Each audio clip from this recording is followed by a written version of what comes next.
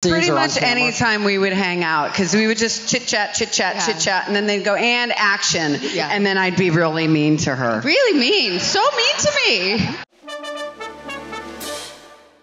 Please welcome to the stage Juliette Lewis and Christina Ricci.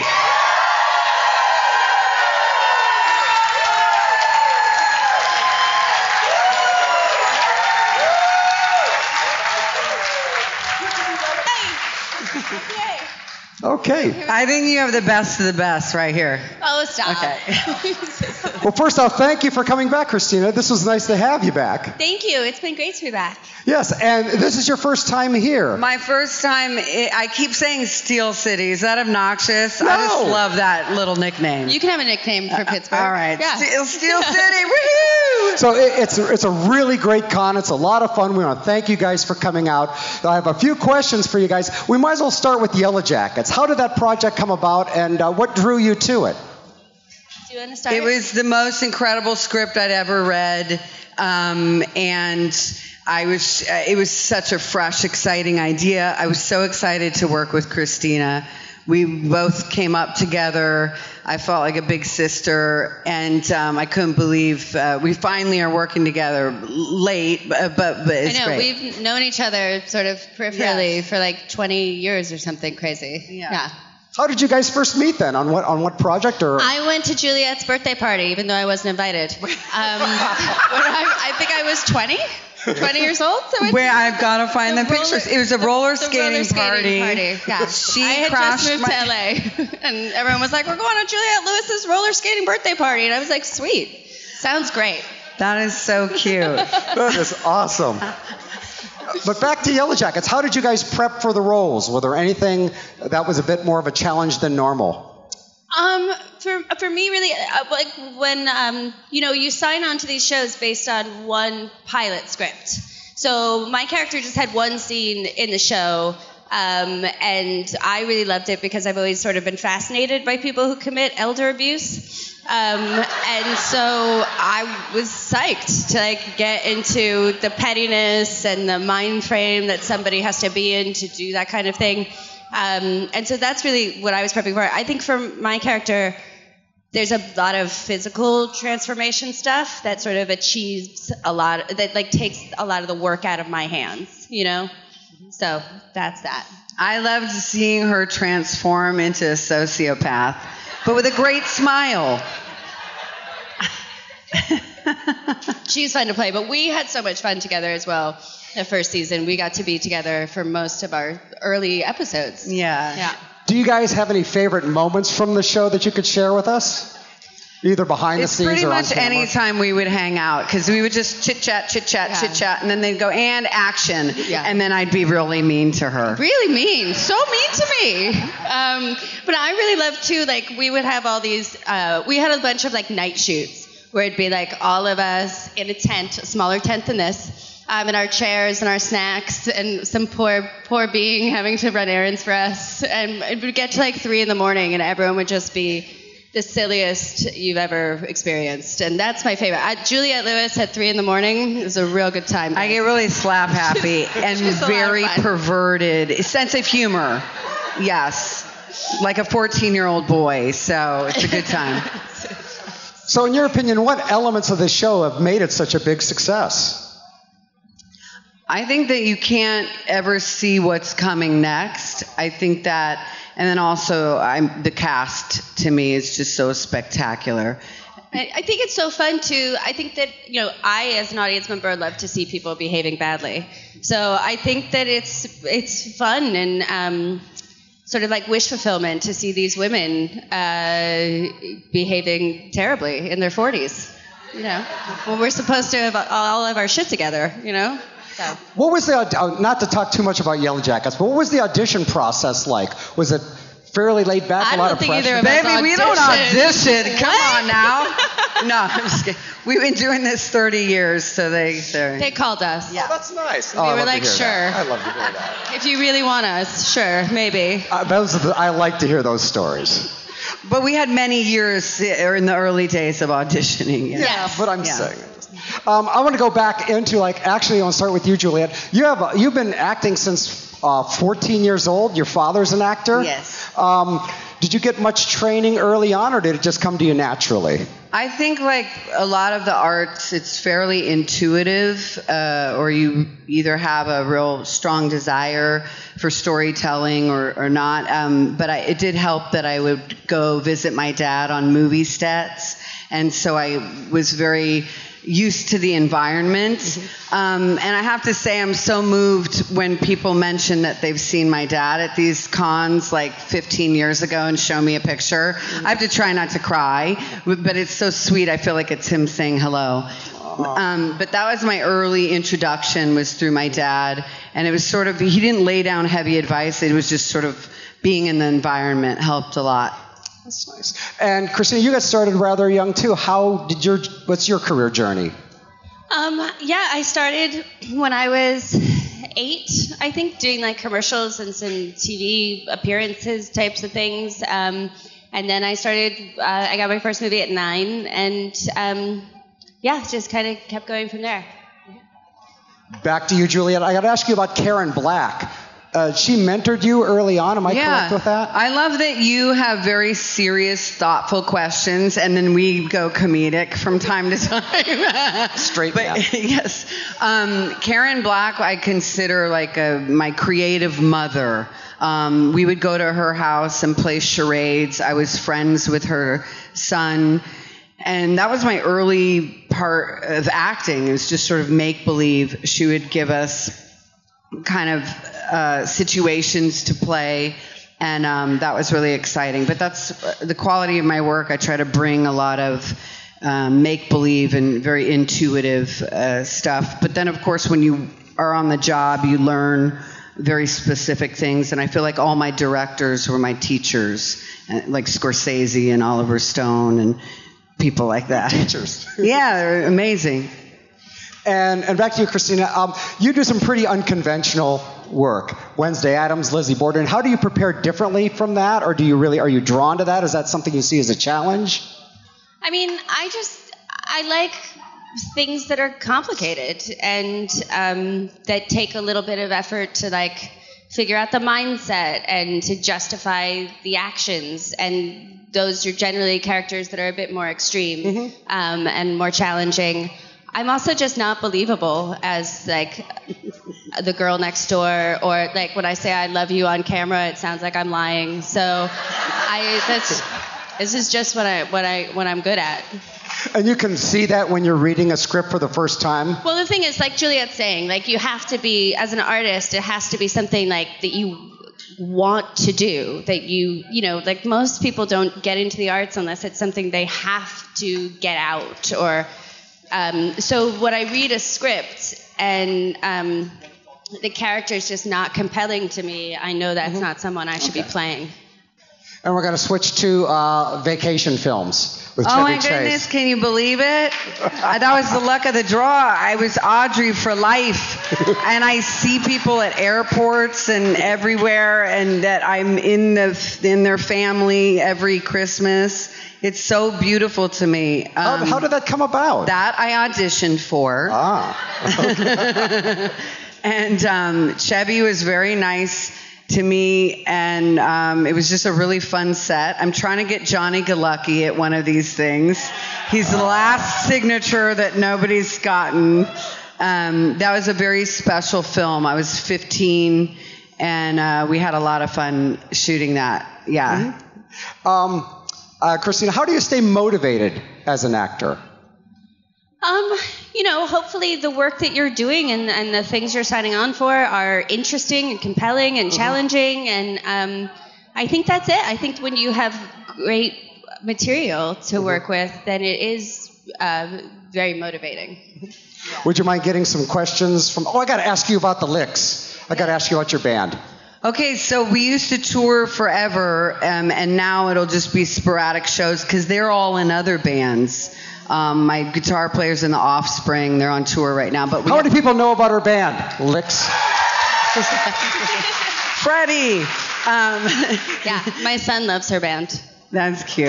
Okay, so we have 3 festivals we're going to do this year, so look for them. Louder Than Life, and I'm forgetting the other names, but in October in Sacramento. But anyway, I post about it all the time, anytime we're playing a show. And any chance of getting back into the studio? Yes, I'm recording now a little EP. We'll have a song at the end of the year. Oh, that's yeah, nice. I love it. I love it so much. Awesome. All right, the folks have been waiting for questions, and whenever you're ready. Yeah, we're going to make a line right here, so come on up. If anybody has a question, just kind of move out into the middle aisle. No trampling, no kicking. Bribes will be taken, though. You get the first question. Yep. 2 questions, one for Juliette, one for Christina. Do you have any interesting stories from Natural Born Killers? Because that's so, interesting. Do I have any interesting stories from Natural Born Killers? And then the second question is, any ghost stories from Christina Ricci? Wait, what? Ghost stories from Christina Ricci. Do you have any ghost stories? Any stories from the sets? Yes, so I get to say that I walked through live rattlesnakes in Natural Born Killers because we did. But they were far away, and it was cold at night, and obviously me and Woody survived. So that was good. There's so many. I really love that movie because I trained. It was first time doing street fighting, and I learned how to take apart guns and shoot them responsibly, and I'd never touched a weapon before. So that was really exciting. And a lot of things, Oliver Stone gave us a lot of freedom. So a lot of the lines you remember is stuff we came up with on the fly. I love that movie. I might write a book about it someday, but we'll see. And then, so you wanted a ghost story for me? I don't know. I mean, okay. So the problem is that I don't believe in ghosts, but at the same time, I do feel like You've been haunted. It's very conflicting. I'm very conflicted about it. So anyway, this one time in a hotel that I felt weird in London. Every time I'd go to set, I'd come back and my toothbrush would look like somebody had scrubbed the cracks of the bathtub with it. Oh my God. And I thought that was weird and aggressive if it was the housekeeping staff. So I went and said something like, I can't imagine someone would be doing this and just leaving the toothbrush, because you're definitely going to get in trouble for that. But apparently somebody keeps brushing the floor with my toothbrush. And I kept getting a new toothbrush, and it kept happening. And finally one day they were like, well, what I said was, unless there's a ghost on that floor. And they were like, well, actually, the 3rd floor is known for having a ghost. And I was like, great. Wonderful. Amazing. Thanks so much. And so then after that, I started, because I was 19 and alone in London working. And so at night, I would just be in the hotel room watching reruns of Friends from a DVD player that I got, and a DVD I got to feel less alone. And I would just be sitting there drinking and watching Friends, and I started talking to the ghost, hoping that it would then leave me alone. Yeah. And this one time I was talking to it and can you believe Matthew Perry said blah, blah, blah, and put my drink down. It was just ice in the glass. And I went to the bathroom, and when I came back, the glass had been turned upside down, and there was ice all over, and I was like, all right, so cool. So you're here. Which Friends episode should we watch now? So that's my ghost story. That's amazing. Awesome. We have similar Talk to it. Next question. Hi, Juliette and Christina. Hi. It's very nice to meet you. Again, I saw you yesterday. Yep, nice to see you again. I got a 2-parter question for both of you. What is your thoughts for the last episode of the 2nd season? Our thoughts about it? Yeah. For the last season. I mean, the 2nd season. That was a hard episode. I think we were all really sad because everybody loves Juliette, and we didn't want to see her character get killed off. And I certainly didn't want to be the one to do it, and I didn't want to hold her crying. I didn't want to cry over her dead body. Sad. So it was sad. It really was. And do you have any thoughts of what's going to be for the 3rd season, if there's going to be one? Oh, there is going to be a 3rd season. We start shooting in a month. We, of course, the nature of the beast, I know nothing about what's going to happen at all. So, I mean, my guess is as good as yours. Someone's going to die. That's all I know. I feel like it's safe to say for that show that somebody dies. Don't say that yet. I'm not prepared. I'm not prepared I mean, yet. somebody dies. I'm not saying it's going to be anyone you care about, but definitely there will be bloodshed, is all I'm saying. But thank you. Thank you. All right, hello, Juliette and Christina. So wonderful to have you with us. I met you yesterday, Christina. Yes, nice to see you. Well, first of all, before I get to my two-part question, I want to thank you both for most of the films that you did over the years. For you, Juliette, Cape Fear, Strange Days, What's Eating Gilbert Grape, Thank you. and The Basketball Diaries. Right on. And for you, Christina, Mermaids, The Ice Storm, Now and Then, The Matrix Resurrections, and of course, one of my favorites, Speed Racer, where you played Trixie. Thank you. So my two-part question for the both of you is, what can you say about some of your experiences on some of those films? And out of most of those films, which film projects would you both consider your favorites and why?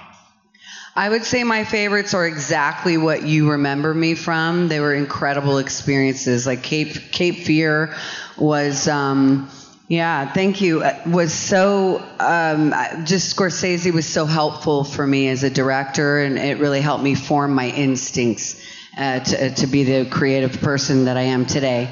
But there's too many to mention. The Other Sister with Gary Marshall, one of my favorite experiences ever. It was just so much sweetness. We put our hearts into it. Yeah. It's so hard to choose favorite projects, because they, when it's been my career has been my whole life, so a lot of them coincide with the age I was or what I was going through at that time or whatever. I had a really incredible experience doing a movie called The Opposite of Sex when I was 17 and ended up very, very close friends with Don Roos and Diane Bukatinsky and lived in their house when I was 18. They didn't know what was happening. I was like, I'm going to move in with you guys, okay? Because I don't want to go back to New York. But that was a really wonderful experience, a movie I'm really proud of. I'm also really proud of a movie called The Ice Storm.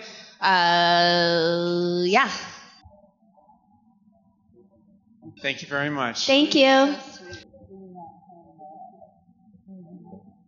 Hi, my name's Ryan. I'm from Canada. I'm such a huge fan of you guys, both of you guys. Thank you. So I have two questions, one for Juliette and one for Christina, if that's okay. So Juliette, you mentioned The Other Sister, and that's actually the film that I was going to ask you about. As a kindergarten teacher, you captured Carla's playfulness and innocence so well. What was your process for developing her as a character? Thank you so much for that. It was loosely based on the producer's sister, who's very high functioning. And so me and Giovanni Ribisi had met with different people, and I just wanted to fill that character with a lot of integrity. And as you see, it's her fight for independence, which is something I related to a lot. And then also her joy. It really rubbed off on me. Like I would clap for no reason in my own life because she was so joyful. I was also inspired by my little niece, who was just developing, so I would watch her and play with her and just be very childlike. I love that movie so much. Thank you. Yeah, it's amazing. And Christina, and I guess this could also be for Juliette too, because you guys both worked with Jessica Lange, you in Cape Fear, you in Prozac Nation, which are both amazing films. What did Jessica Lange impart any wonderful advice or acting tips or stories you have with her that you could share? I am such a huge fan of hers and was so excited to be working with her and quite intimidated, actually. But to just watch her, and she's so incredibly emotional, and there's so much, her energy's so strong, and there's so much simmering, right underneath the surface at all times, that I think as an actress, it just really, watching her really reinforced to me how available all your emotions need to be at all times. And she seems to, when I worked with her, it just was she just seemed like someone who had so much that she was keeping contained and available at any time. And that was something quite interesting to watch. I agree with that. Thank you so much, you guys. Thank you. Thanks. All right, I've seen the size of this line. Just try to keep it at one question per person so everyone can get a chance. Yeah. We only got about 10 minutes. Hi, Juliette. Hi, Christina. My name's Phoenix. My question is for Christina. Your portrayal of Wednesday Addams is like iconic, incredible, and there were so many amazing moments and lines that you delivered. I was wondering which one of Wednesday's moments has stuck with you all these years later. I have to say my favorite my favorite scene to shoot with her was at this in the second movie at the summer camp when she burns down the set. Yes. And I was really excited to set things on fire. Thank you so much. All right, next question. Hello, nice to meet you guys. Most of my questions have already been asked, so I just wanted to say love you in California. And my son wants to know how it was filming with Doja Cat. Oh, she was very nice. Hi, is this your son down here? Hello, sir. How are you? Doja Cat was very nice, and it was actually a very fun, creative experience. Yeah. Thanks. I like to embarrass my child also. Yeah. It's fun. All right, next question. Hi, lovely ladies. Thank you for coming to Steel City. My question is, what do you guys like to do for fun? When you're not working, etc. I like to walk in the mountains and be with my partner, who's delightful. And he's going to teach me to drag race. So it's a little dream of mine to be legally drag race on the street somewhere in the mountains. Legally drag race on the street. There's a whole community where I live, so that's what I'll get into next. That's fun. I'm so jealous. I have children, so I mean, I'll just rediscover my hobbies when I'm 60. Hello, ladies. Thank you for everything you've done. Love you all in Yellowjackets. Truly. Are you either interested in producing like Margot Robbie or Drew Barrymore? Yeah, I mean, I've been producing since I was, I guess since I was 20. I've been producing off and on movies and a TV show, and right now I have a production company, and we're looking to produce TV and movies still. So yeah. She's ahead of me. I'm writing a script that I'll direct and be in, and that'll be in the future. Not so far away. So we only have time for about 4 more questions. So please keep that in mind. Only 4 more questions. They'll be heading back. Actually, you're going to be doing a photo op. You're heading back to your table after this for signing? If you say so. I don't have that power. Hi, so I, like many others, fell in love with Yellowjackets, and specifically just the characterization of each. And I was wondering how much you worked with the teenage cast to create your character, or did you look at it more as like 2 separate characters, pre-trauma, post-trauma, or... We worked a great deal with the younger versions or younger characters, and it's a testament to the casting because intuitively we worked very well together, Sophie and I, and we just talked about Natalie's likes and which all kinds of things, and we both sort of shared the same ideas. And with Samantha, our Misty is so specifically written. And I think for us, we both talked a lot about the challenge of kind of grounding that character. Sometimes she's written in a very broad comedic way. And I think that most of the challenge that Samantha and I faced, and we talked about quite a bit, was about finding really the truth of that character and the reality of that character. And if this person really existed, like what would I don't know, like the core of that person be? Like, what's wrong with her? And where does this come from? And that. And I think with someone like that, it's just really about trying to not let her become a clown. And so Samantha and I talked a lot about that and about the differences that we thought that the 2 versions we'd have, given the span of the 30-year sort of time span in between. How you doing? My question is for Juliette. What was it like working with Robert De Niro on Cape Fear? The best. It was the best. He obviously is playing a psychopath in that movie, but in working with him, he was so gracious and kind, and I felt very supported on the set so that I could excel, and we could do the tango dance of emotions that you see on screen. But it was I grew a lot on that film, and it was because of him and everybody involved in it. Got time for just 2 more questions. Hi, this is for both of you. What is your favorite part of playing your respective Yellowjackets characters? There's a few scenes I love because I love behavior. There was one scene where Natalie walks out of a hotel and she's hungover, and so I love just that heaviness. I like to emulate energy, and so because she was toxic and on different substances at different times, I like to have that weird energy at any given point. Okay, and I believe this will be our final question. I didn't answer. Yeah, very important. It's my turn. It's her. Yes. No, please. I like, as an actor, I like the moment. I guess it's like a similar thing where I like the moments that don't have a ton of dialogue, where you are walking to a place or doing something active. So I think with Misty, I like anytime you see her executing a plan. I think that's really fun. And last question. Hi, I'm Sandra, and I enjoy both of you. So I'm just kind of curious, who's your favorite actors you worked with? Oh, my God. Well, I love working with Juliette. I'm really sad about season 3. I'm really sad, too. Okay.